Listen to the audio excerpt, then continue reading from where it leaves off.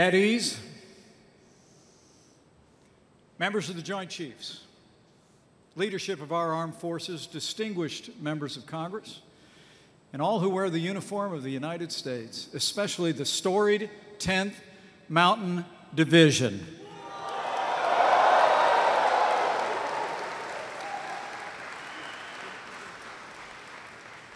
It's a great honor to be here today with all of you. As our President, with the strong support of Congress, will take decisive action to make the strongest military in the history of the world stronger still.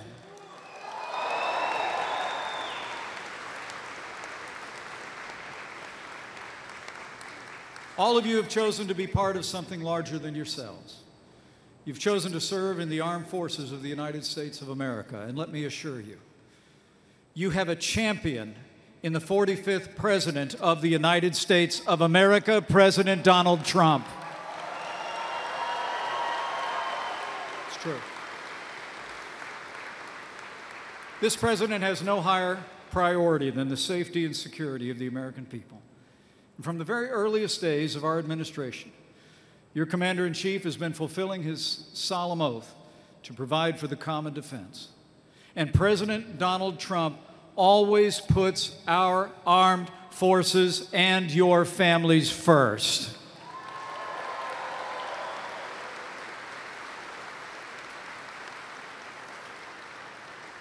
I've seen it firsthand. On our very first day in office, I witnessed President Trump protect our military from a government-wide hiring freeze, and in May of last year, he signed the largest increase in military spending in nearly a decade. And with the leadership and support of this Commander-in-Chief, our armed forces have taken the fight to the terrorists of ISIS on our terms, on their soil. Their caliphate has crumbled, and soon we will erase ISIS from the face of the earth.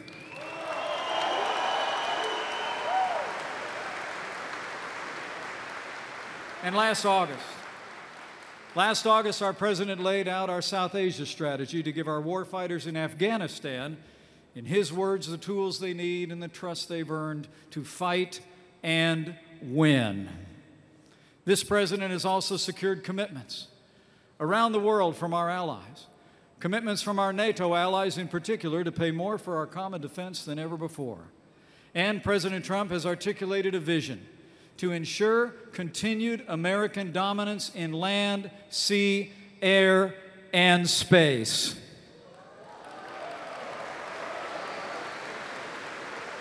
And last fall, our president led negotiations with both parties of Congress, and President Trump signed into law the largest increase in our national defense in a generation. Under President Donald Trump, the days of arbitrary budget cuts to our national defense are over.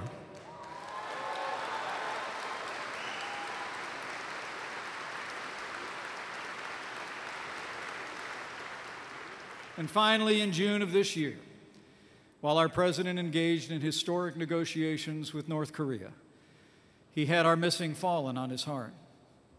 And as the nation witnessed just a few short weeks ago, thanks to the leadership and compassion of this Commander-in-Chief, our boys are finally coming home.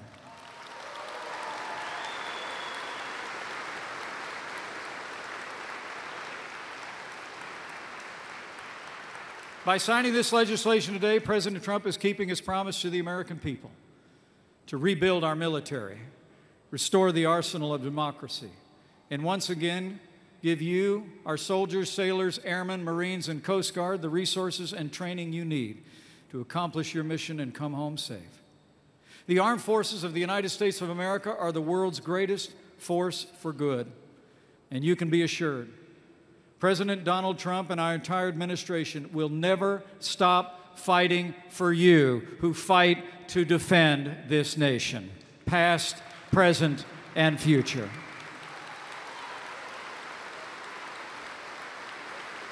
So now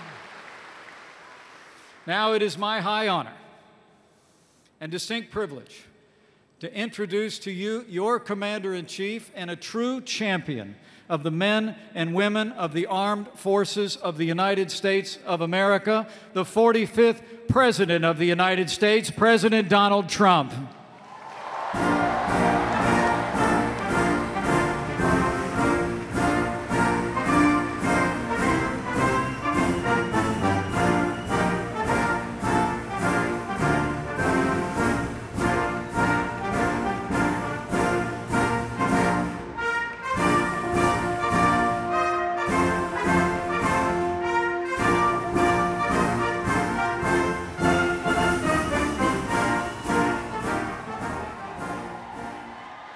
Thank you, everybody.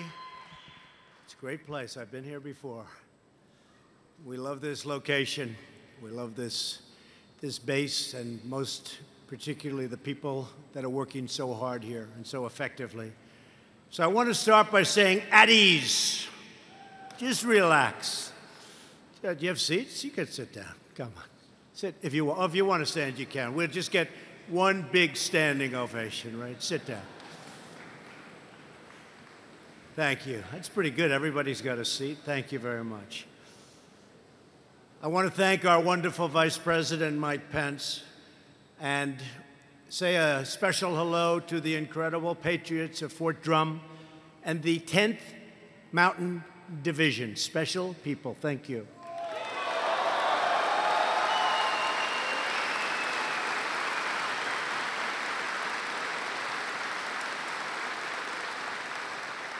A few moments ago, I witnessed your extraordinary capabilities firsthand during an artillery raid demonstration, so I'd like to begin by applauding the 10th Mountain Division Combat Aviation Brigade, along with the 3rd Battalion, 6th Field Artillery.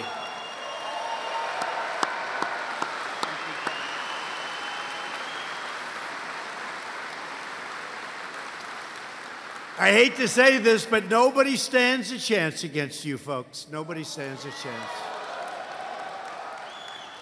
I'm here today to sign our new defense bill into law and to pay tribute to the greatest soldiers in the history of the world, the United States Army. Thank you.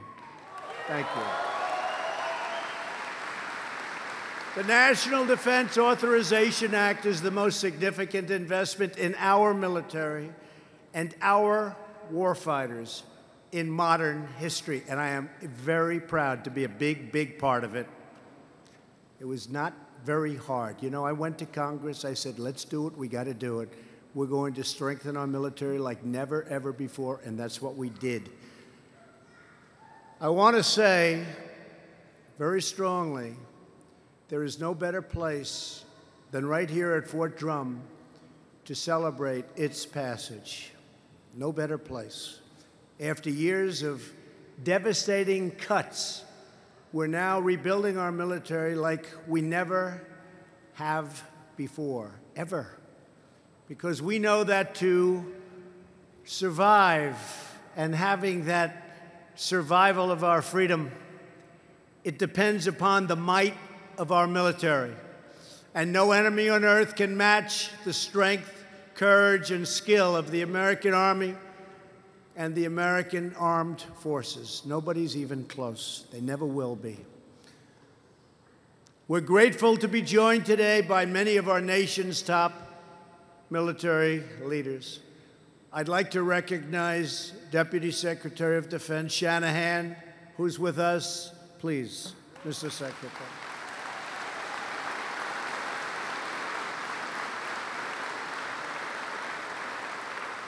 People I've heard about all my life.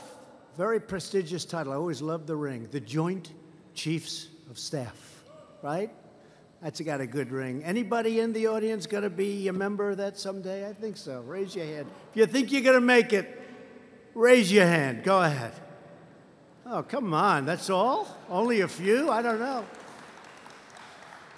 I want to thank General Dunford, General Milley, General Neller, Admiral Richardson, General Goldfein, General Engel, and Vice Admiral Ray. Thank you all for your leadership. You're magnificent. We appreciate it very much. Thank you. Thank you.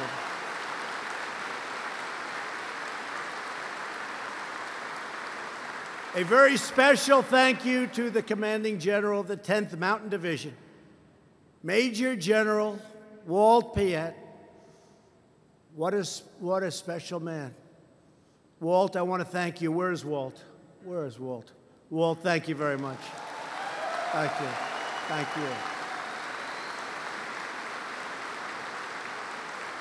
you. Walt is back on American soil after deployment in Iraq, and I just want to welcome you home. You have tremendous respect. They have great, great admiration and respect for you, Walt. Thank you very much. I also just had the chance to meet Division Command Sergeant Major Jason Rourke, along with 10th Mountain Division Soldier of the Year, Michael Lima. Where's Michael? Where is Michael? Soldier of the Year. Michael. Pretty good. And that's Soldier of the Year, Michael, out of how many? How many? That's a lot of soldiers. 18,000. Do you want to work for me? Thank you, Michael. Great job. We would not be here for today's signing ceremony without the dedicated efforts of the members of Congress who worked so hard to pass the National Defense Authorization Act. I'd like to recognize Congresswoman Elise Stefanik, whose district proudly includes Fort Drum. And I have to tell you about Elise. She called me so many times. I said, I don't want to take her call. She wanted me to be here. I said, I won't be able to. We'll have to change a lot of scheduling. But that didn't suit her. She didn't stop, and here I am. Here I am. Elise, come here. Come here, Elise.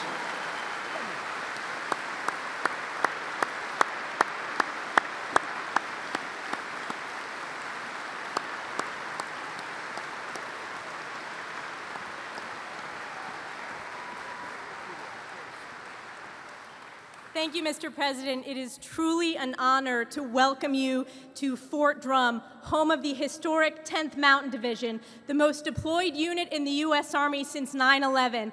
Thank you for being here to sign the historic National Defense Authorization Act, which includes the largest pay increase, support for our military families, and investing in our military readiness. Climb to glory, 10th Mountain Division. Thank you.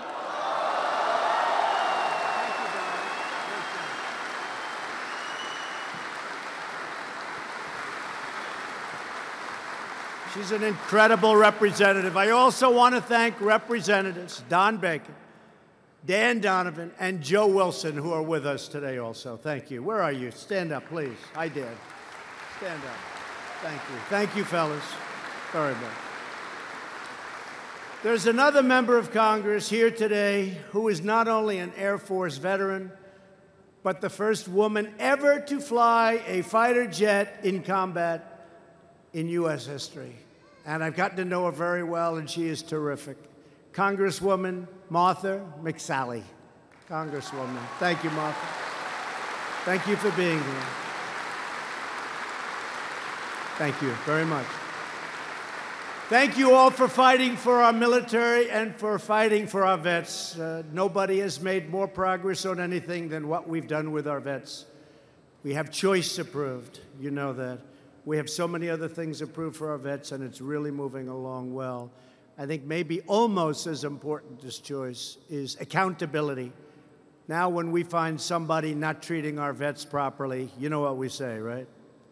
You're out, get out, you're fired, get out. They couldn't do that. They couldn't do that. Now they can do it.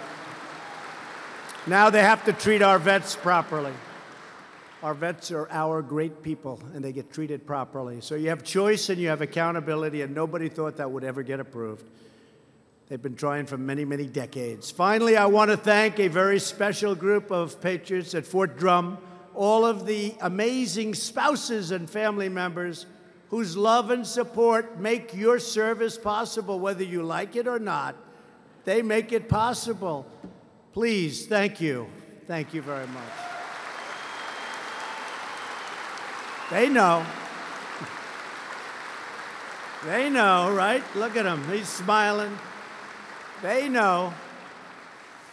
Last year, we secured a historic $700 billion to rebuild our military, and now the National Defense Authorization Act paves the way for another 1,700. Listen to this now.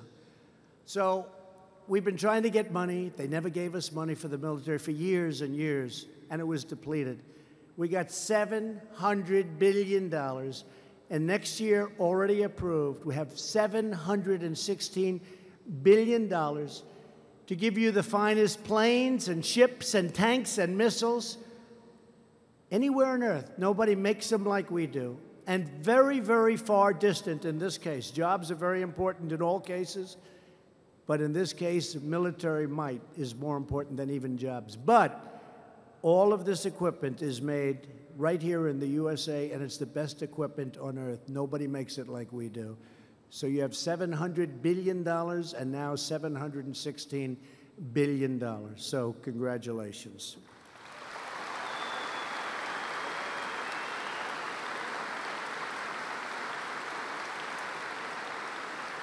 America is a peaceful nation, but if conflict is forced upon us, we will fight and we will win. Right, General? Right? Right? Better believe it, generals. They're the guys. We're powered by the unstoppable force of the United States Army, very special. With this new authorization, we will increase the size and strength of our military by adding thousands of new recruits to active duty, reserve, and National Guard units, including 4,000 new active duty soldiers. And we will replace aging tanks, aging planes and ships with the most advanced and lethal technology ever developed, and hopefully we'll be so strong we'll never have to use it. But if we ever did, nobody has a chance. It all includes 135 brand new, beautiful M1 Abrams tanks, 60 Bradley fighting vehicles, and over 3,000 Joint Light Tactical Vehicles for the Army Armored Brigade Combat Team. New Black Hawk and Apache helicopters, finest in the world, for the Army National Guard. 77 F-35 Joint Strike Fighters. You know, that's stealth. I talked to a couple of pilots, great pilots. I said, how are they? They said, they're hard to beat because you can't see them. It's always hard to beat the enemy when you can't see it. The greatest in the world. Full funding for the B-21 Raider bomber program, 13 new Battle Force ships and support ships, including a 4th Ford-class aircraft carrier, and 3 additional lateral combat ships. Funding to modernize our nuclear arsenal, so important. We're doing a major upgrade of our missile defense. But we're spending a tremendous amount of money on our nuclear arsenal. Nobody will have close. We will hopefully never, ever have to use it. But nobody will be close. More than $11 billion for the military construction, including family housing, and we are proudly giving our troops the biggest pay increase in a decade. And I know you don't want it because you're very patriotic. You'll say, just save the money. We're going to pay down debt.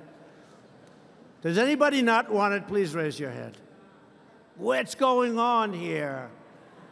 Are these real patriots? I don't know, General. I don't know. It's the biggest increase in a decade.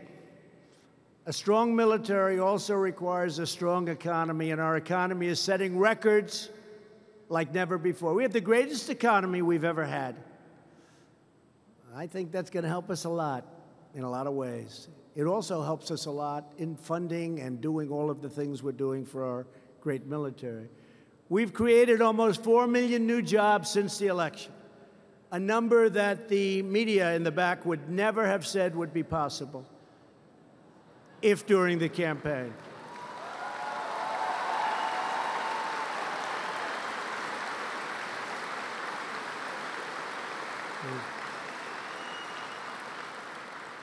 I'm so proud of myself, I didn't call them the fake news media. I didn't call them. I said to myself, I will not today, in front of our great armed forces, call them fake news. We know the real truth, but we won't say it today. But they wouldn't have believed it possible. 4 million new jobs. Nobody would have thought that possible on the campaign trail. If when we were campaigning, Mike, if I would have said that, if I would have said 2 million new jobs, people would have laughed us off the stage. Well, we have 4 million new jobs. Something I'm very proud of, the African American, Hispanic American, and Asian American. The unemployment rates for all three have reached the lowest levels in the history of our country. Unemployment for African American, Hispanics, Asians, the lowest level in the history of our country. Women's unemployment is not, I'm sorry, doing quite as well. It's only the lowest level in 65 years. So we're not doing as well. But we'll do better. I think within about 3 weeks, when the new numbers come out, you'll probably be lowest in history also. Very importantly, the veterans' unemployment rate recently reached its lowest level in nearly 20 years. It's a big one.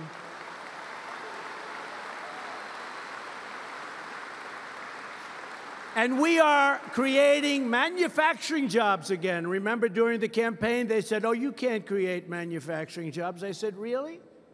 We're not going to make things anymore? Is that what it's come to? We're going to have other countries make things? They're going to make things and we're going to buy them? And they're going to have the jobs and we're not? Doesn't work that way. We're doing manufacturing jobs at the fastest pace in many, many decades. No longer are we apologizing for America. Instead, we are now standing up for America. It's called America First, if that's okay with you. We're standing up for our military, and we're standing up for our great American flag. We're standing for our flag.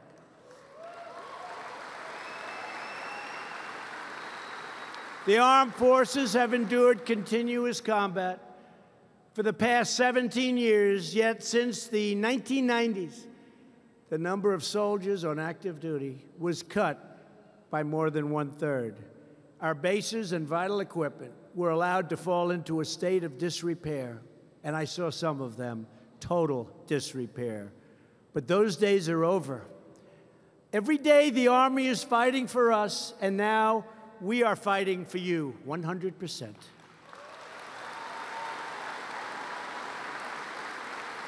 No one better understands how stretched our military has become than the soldiers of the 10th Mountain Division. Is that right, General? You were the first conventional combat force to deploy after 9/11. Since then, no division in the Army has been deployed more times to Iraq and Afghanistan than you. You've sent over 9,000 courageous soldiers to 26 different countries, all around the world in the past year alone. The 2nd Brigade Combat Team just returned from a rotation at the Joint Readiness Training Center. And later this year, they will once again bravely answer our nation's call and deploy to Afghanistan.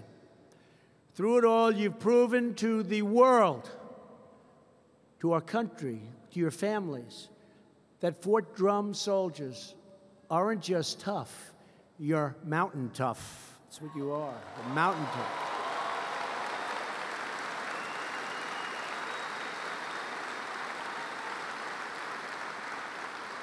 I said to you, General, what's the difference? He said, sir, trust me, there's a difference. So I said, I trust you, General, right? I said, don't go into it, I trust you. One of those soldiers is Specialist Braden Cook, who is with us today. Where's Braden? Where's Braden? Good location, Braden. Very good. Last October, his team came under heavy fire while cleaning and clearing. We're clearing them out. Taliban strongholds in various locations in Afghanistan. An Afghan soldier fighting alongside U.S. troops was badly wounded when an explosive detonated nearby. Specialist Cook braved the hail of bullets and mortar rounds all over. They said it was all over. It was heavy fire, saving the life of that wounded soldier and earning a Bronze Star for valor for his courageous action. Braden, I want to thank you. Brave young man. Thank you. Please stand up again, Braden.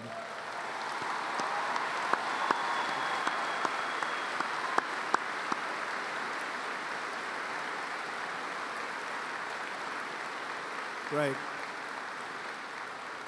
We're also inspired by the devotion to duty shown by the family members who serve their nation here at home.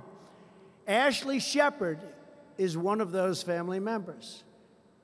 She has been married to Sergeant First Class Ian Shepard for more than 14 years.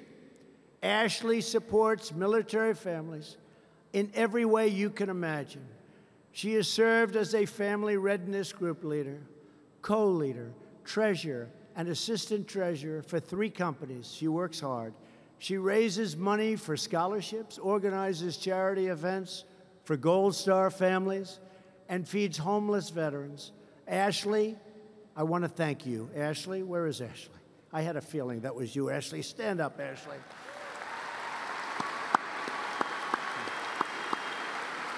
Thank your husband, too. Thank you.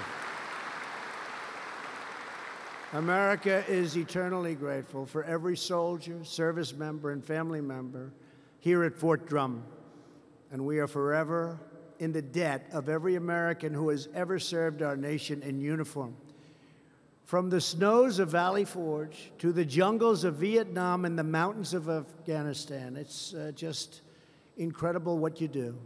A few days ago, Vice President Pence flew to Hawaii to greet the remains of some of our nation's greatest heroes, our fallen warriors who gave their lives many years ago in Korea. Now these American heroes are finally starting to come home. They will be laid to rest on American soil. We believe in no American left behind.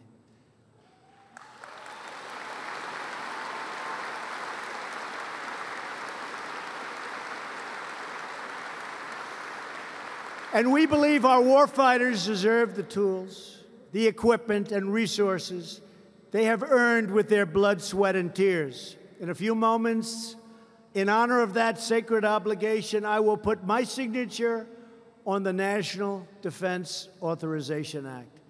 This authorization will give America's warfighters the firepower they need to win any conflict quickly and decisively. Thanks to the leadership of Representative Stefanik, we're also making an unprecedented commitment to developing our artificial intelligence capabilities. In order to maintain America's military supremacy, we must always be on the cutting edge. That is why we are also proudly reasserting America's legacy of leadership in space. Our foreign competitors and adversaries have already begun weaponizing space, developing new technologies to disrupt vital communications, blind satellites, and you look at what they're doing. They've given me rundowns. I've seen things that you don't even want to see, what they're doing and how advanced they are. We'll be catching them very shortly. They want to jam transmissions, which threaten our battlefield operations and so many other things. We will be so far ahead of them in a very short period of time, your head will spin. China even launched a new military division to oversee its warfighting programs in space. Just like the air, the land, the sea, space has become a warfighting domain. It is not enough to merely have an American presence in space. We must have American dominance in space, and that is why just a few days ago, the Vice President outlined my administration's plan to create a 6th branch of the United States military called the United States Space Force.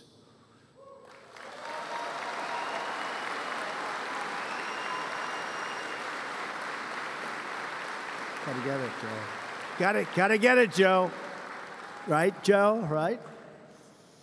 We will ensure that the next great chapter in history is written by the heroes of the United States military.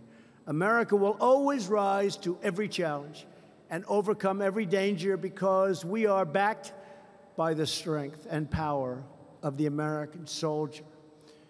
Speaking to his troops, General George Patton, a great one, once said, "We have the finest equipment and the best spirit and the best men in the world."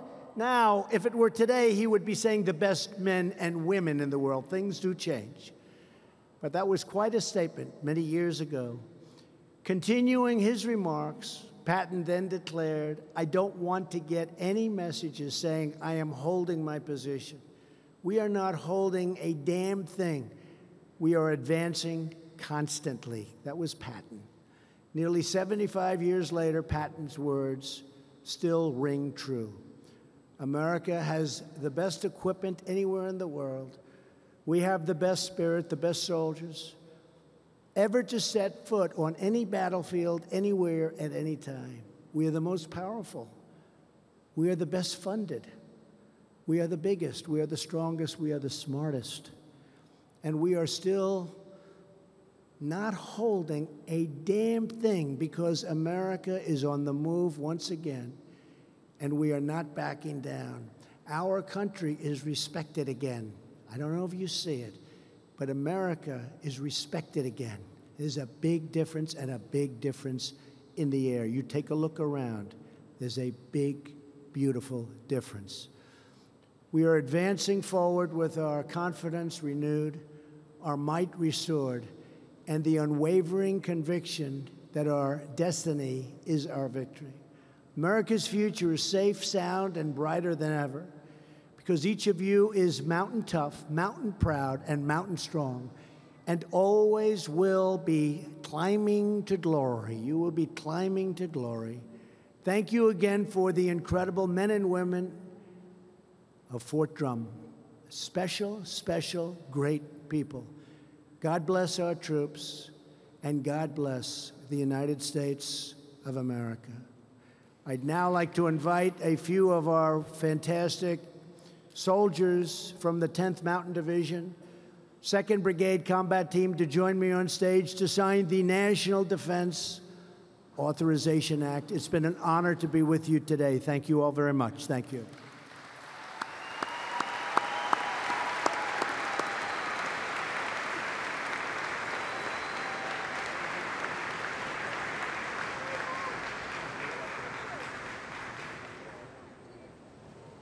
This is it, but I'll just sign one, okay? Or we'll be here a long time.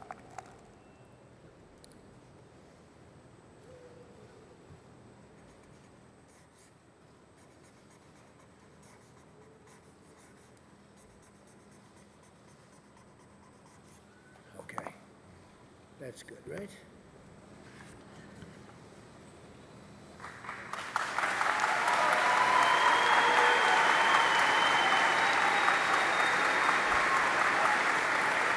There you go, Chuck, right? Come here. You spread them around, okay? Thank you very much. Appreciate it. Thank you very much, everybody. Great honor. Thank you. Thank you.